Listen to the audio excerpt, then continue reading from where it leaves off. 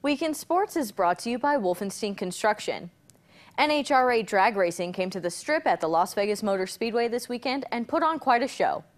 Erica Enders-Stevens is the current Pro Stock World Champion, and she continued her winning streak by doubling up on the K&N Horsepower Challenge, which is an event where she won herself $50,000 and a lucky fan, who she represented, a Toyota Tundra.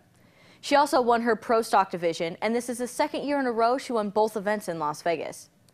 Richie Crampton got his first win of the season in Top Fuel, as did John Force in the Funny Car, making it his 142nd NHRA career win. The Pahrump Valley High School softball team barely fell short to Faith Lutheran on Thursday. They lost 7-6.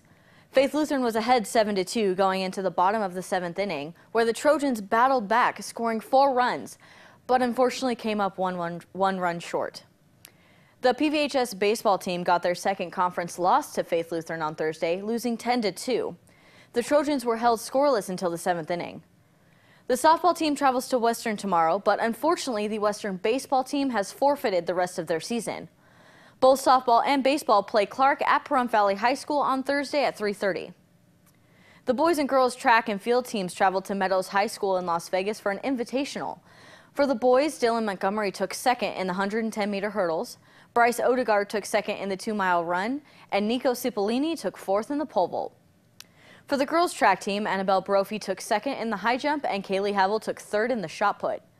There's a home track meet tomorrow at Pahrump Valley High School against Beatty, Clark, Spring Valley, and Western.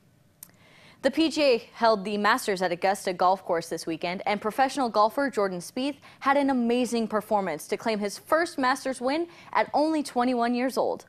Spieth finished the 3-day tournament 18 under par. This is tied for the best performance at a Masters when Tiger Woods did the same thing at the same age back in 1997. This has been Weekend Sports. I'm Courtney Salmon with News 46.